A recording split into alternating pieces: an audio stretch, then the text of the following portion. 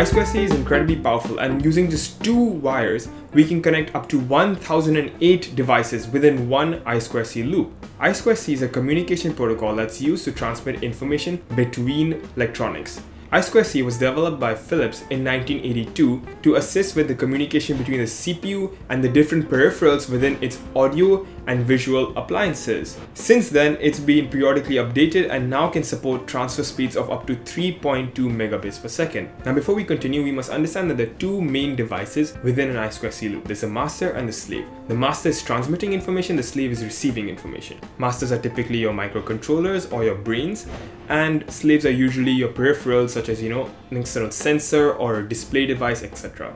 Like I mentioned before, there are 2 different wires where information in the I2C loop is carried out through. There's the SDA and the SCL, which is the serial data and the serial clock. Now, the actual information within an I2C loop is sent using something called a message. Now, each message is broken down into different frames. Each frame is responsible for a different job. Firstly, we have the start condition. The start condition basically signals that a message is going to be sent and get ready for it. Next, we have the address frame. The address frame is basically responsible for identifying which device or which slave is the master trying to communicate to. This is also followed by a read or write bit. That means, is the master requesting information or is the master sending information to the slave? Next, we have the acknowledge bit. So once this information reaches the appropriate device, the device will acknowledge, okay, yes, this address is for me. It's like sending a post to someone, right? Once the post reaches your home, you'll acknowledge it by signing perhaps that, okay, I have received this post in the mail. After this acknowledge bit is received by the master will actually send the actual data. That means the information that it's trying to transmit. This is also followed by a few acknowledge bits just to make sure that the data transmission is going smoothly. Lastly, we have the finish condition. Just like the start condition, this basically signals the end of the message. Let's use a real life example to understand how I2C works. Here we have a boss that's saying listen up. This is like a start condition. Next we have the boss calling out who he needs to talk to. This is like an address. Next we have Kevin replying with an acknowledge bit. Now there's actual data transmitted when the boss says finish the report. That's the instruction. Now Kevin again replies with an acknowledge bit. Now lastly, the boss ends the conversation with the end condition. In this I2C demo, the boss is the master and Kevin is a slave. Now that we've understood how I2C works, let's actually talk about some of the alternatives to I2C. Firstly, we have serial communication. Now, serial communication also uses 2 wires, but its biggest drawback is that you can only use it to communicate between 2 devices. You cannot add more like I2C. Next, we have SPI.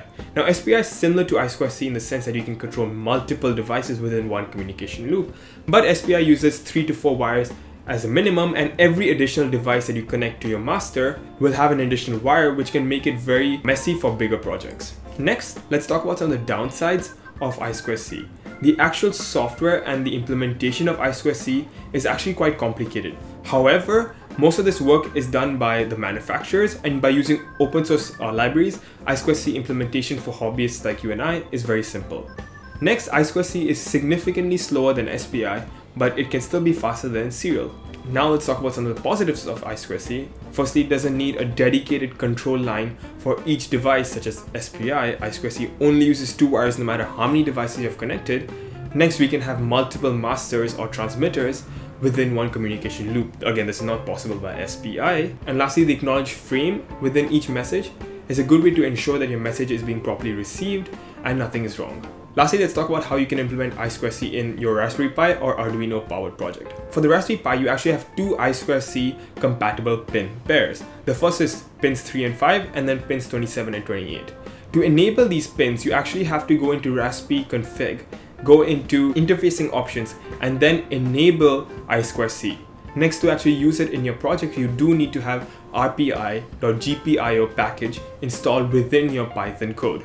The Arduino implementation of I2C is actually a little easier. First, you have to check which pins on your board are compatible with I2C. For example, on the Arduino Uno, those pins are pins A4 and pins A5.